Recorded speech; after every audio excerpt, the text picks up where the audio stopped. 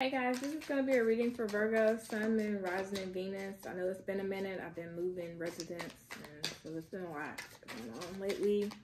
But this is going to be a love message for you guys for the remainder of the month. Why we got some things trying to fall out, or I need to shuffle better one. But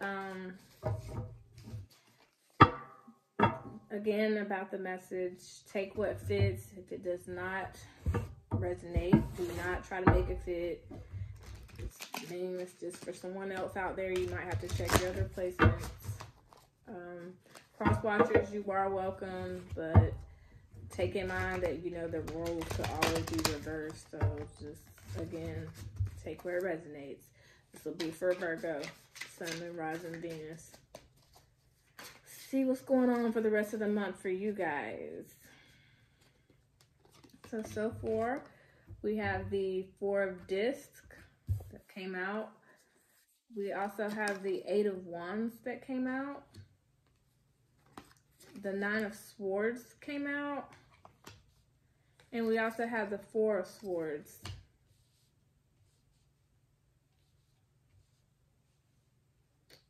So that's pretty interesting. Let me see. So what we have now, there may be a situation that is feeling like it's been hard to let go, and you may have felt like it may have blocked some things from moving and coming in the past, and it may have caused you a lot of stress with this connection or with developing a connection. In the past, I see you did some healing here, and it was because a lot of things that kind of burnt you out, and you're trying to be stable, and so you've been kind of holding back, and kind of made yourself a little miserable, but at the same time you know that if you want something, that you're gonna have to take action and go get it, say something. You've been trying to get over a lot of stress and fears about this, is what I'm definitely seeing. Bottom of the deck, we have the King of Swords. So you've definitely been putting a lot of thought into this and planning, and really trying to get everything connected and communicate what it is, and figure it out. And you're taking the lead on this, and you're just doing some fine-tuning before you rush into anything. You may be dealing with someone, you may not. But right now, you're just trying to really get everything figured out. In the present moment, you are experiencing the Six of Swords. So you're trying to, navigate to peaceful and cooler. I say cooler. Peaceful, and it probably is a little cooler, but calmer waters. And, you've probably left some things in the past that were very problematic and, conflicting, that, really just kind of made you want to have some kind of rebirth and get your life back together. In the future, I see the Three of Discs. So you're definitely going to be moving towards, some kind of cooperation here with mind, body, and spirit, or with some, people that you would consider to be like a support team. They're coming through, and they're going to help you, maybe meet up with someone, or if you're with somebody, you guys are going to be, just trying to navigate how you can work together better and effectively, so that, you can have some success and things can, become stable and balanced, and, y'all can be able to experience peace together. The advice is the Queen of Wands is to take action, be confident, know that you're magnetic. If you're single, you can attract anything it is you want and manifest that. For those of you that are in a relationship, is saying that, you need to go get it and, make the effort. Know that this person finds you very attractive and passionate, and, that goes for you singles too, that there are people out there, but you're going to have to make the movement and make the action. Nothing's just going to fall into your lap. And what's influencing it, what you're going through right now, is the Seven of Wands, Virgo. So you guys have your guard up. You've probably been defensive, and it's because of probably some things that have happened maybe in the past that, you've made the effort and they've, been losing battles. But now Spirit is saying that you're in the best position to really have what it is you really wanted a long time ago. Now is the time to, attract that, magnify your intensity out here, and to basically shine bright. And that, you know, what you're attracting and what you want to attract, you're ultimately attracting each other. And what you hope for is the sun, which is Leo energy, that, you know, you and this person, you'll be able to open up your heart space and enjoy success and happiness, and, you know, the clarity in knowing that, you know, you don't have to keep fighting and being defensive and searching for love, and that you have somebody that you can grow and expand with. And in the future is the Strength card, more Leo energy. I don't know if any of you Virgos are dealing with Leos, but it's strong Leo energy here with the Strength. And this connection that, you know, is going on for the next 2 weeks is strengthening, and it's, you know, very strong. And Spirit is basically telling you to, you know, show compassion towards this connection, and towards, you know, if you're single, the idea of having this kind of connection, because the healing you've done has brought a lot of power to, you know, you, and, you know, you going into a more peaceful state of mind after, you know, falling back for a while and trying to, you know, basically keep to yourself. It's really made you a very stronger person, and you're more equipped to handle the type of love that you're wanting. And you've really been thinking about it, and, you know, you've been probably a little confused and trying to figure out, you know, what exactly it is that's real and what's not. But you want a soulmate, ultimately somebody that you feel like you have a strong tie to, and that's great. It looks like if you're involved with somebody, that the connection is going to intensify for you guys. I'm gonna go ahead and pull a little clarity for you, Virgo. I want to see what exactly is this Four of Disc here at the heart of the reading.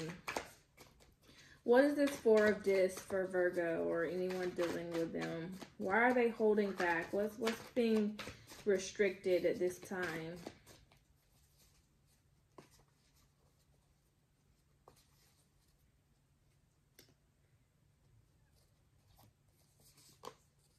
So the Chariot, Cancer energy, moving forward and finding balance with an opposing force. So it's kind of like when an immovable object meets an unstoppable force. Are you going to go forward or are you going to go backwards? Well, you're wanting to move forward, but you're, you know, kind of stuck, and, you know, you're going to, if you don't move, the universe is going to move you, because we have the Tower at the bottom of the deck. What's intended for you, you know, we consider that our purpose. Your purpose is to move forward. Even if you are moving forward slowly and steadily, you're not going to be able to hold back for long, because you know, you desire to have victory. You desire to be able to have that balance with somebody that's your other half, that, you know, reflects the good and the bad that you both kind of project with each other and share. And ultimately, you know, you or this person is moving in, even if it's not going to, you know, be the fastest pace, but everything's moving in the right direction as it should. So, you know, stay optimistic, stay happy, you know, radiate that energy, you know, stay optimistic, you know, always know that success wants you. Some of you guys are dealing with a Leo. I swear, like, that's the third Leo card. So I know what you Virgos got going on, but some of you have some Leo heavy in your chart, or someone you're dealing with is the Leo. Anyway, so what is the Eight of Wands here for Virgo? Spirit, tell me what the Eight of Wands here for Virgo. So the Two of Wands just popped out. So it's about making a decision. You're at a crossroads, and you know that, you know, the person or somebody you're dealing with, they might not be, you know, in the closest vicinity to you right now, but you know that one of you guys are going to have to make that move. And I don't know if that's it, with it traveling or, you know, just physically reaching out, but, or electronically reaching out, but you're definitely, you know, thinking about it and planning, and you're trying to figure out how to, I guess, make your next move your best move, and to get out of this self-sabotage energy. and see things for what they really are, because you're confused right now. So the Six of Swords. Spirit, tell me more about Virgo's Six of Swords. What's going on with their Six of Swords?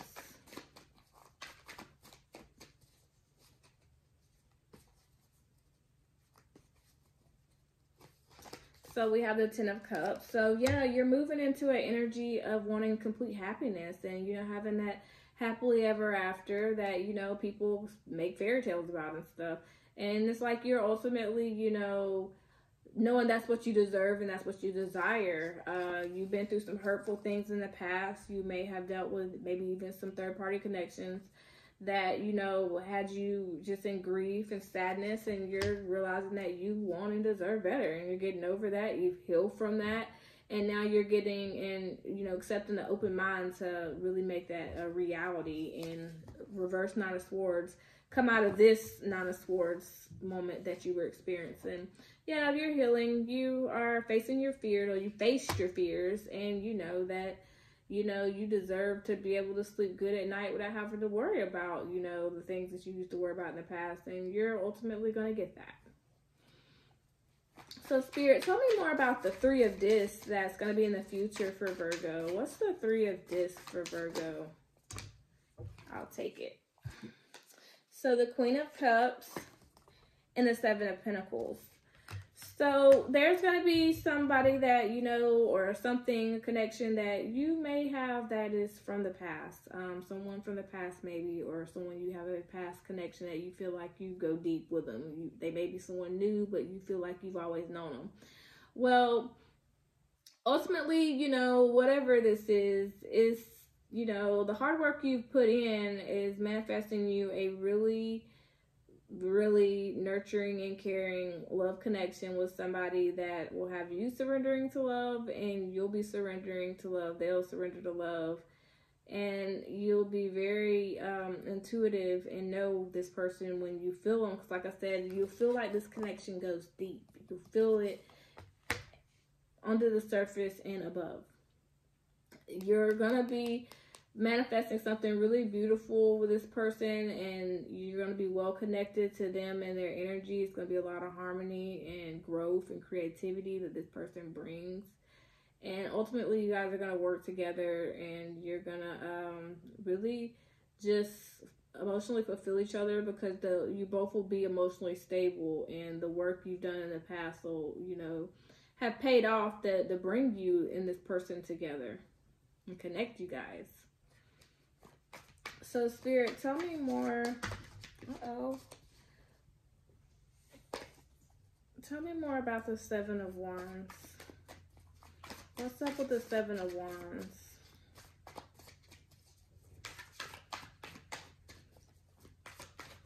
Why is that influencing Virgo's last 2 weeks of November, this Seven of Wands energy? So the Hermit, which is Virgo. Justice, the 11 card, and the Seven of Swords.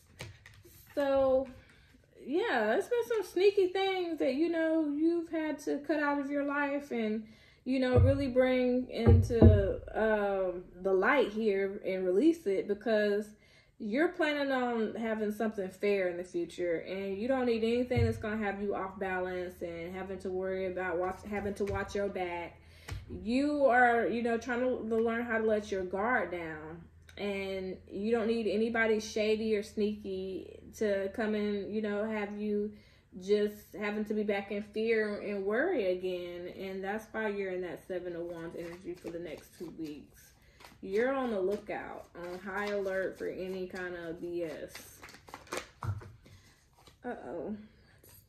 The Three of Pentacles came out. Anyway, I think the Sun is pretty self-explanatory, but I want to know about your future and strength for the next 2 weeks. What strength got going on for Virgo for the rest of this month, Spirit? Why are they going to be in the strength in the outcome for the last 2 weeks? So Aquarius energy, the star, remaining hopeful, not, you know, giving up, staying connected to your dreams and what it is you want to manifest. You know, some of you guys may be in the center of attention and getting a lot of, you know, people that are making you build your confidence and heal and know that you know, you have what it takes to have this new passionate start, because this is your strength. This is your flame. Like, you're really taking initiative to have a creative and passionate, you know, love. And ultimately, you know, you're going to wait for it and you're not going to rush it, but you know that this is probably going to come quick, a new flame. And you're preparing yourself for it as you're in this in-between, you know, stage of trying to change your perspective from what it was in the past, when things, you know, seem to be blocking out your love blessings and you were having the worst of luck.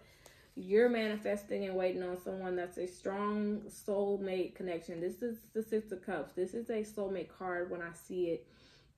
And that's what you're wanting. You want somebody that you feel deeply connected with, that makes you have like that childlike energy that, you know, is innocent and, you know, it brings that nostalgia of the good old days. And you're wanting somebody that can, you know, make your dreams come true and you make their dreams come true, and you find balance every time you guys meet up and, you know, experience each other. So I'm going to give you a little bit of Southern Oracle message. This is one of my favorite little decks. You guys know I'm from Georgia. So I just had one fly out for you. It's a storm blowing up. That's kind of like the Tower card in tarot for me when I see it, because it's about strong momentum, sudden change, necessary shakeup, transformation, hope. You know, there's a lot of things we can't control, and eventually we can hold out forever, but what God or the universe has for us, what our, you know, spirit tribe has for us, is gonna eventually show, and, you know, it's gonna happen for us, just living in the moment, you know, just also showing appreciation for the present. Things may be a little bored right now because we have one horse town. And that's about, you know, somebody being small-minded and need to branch out and be a little open-minded, move on from some things in the past, and, you know, basically just starting out anew and, you know, branching out, expanding your mind, expanding it.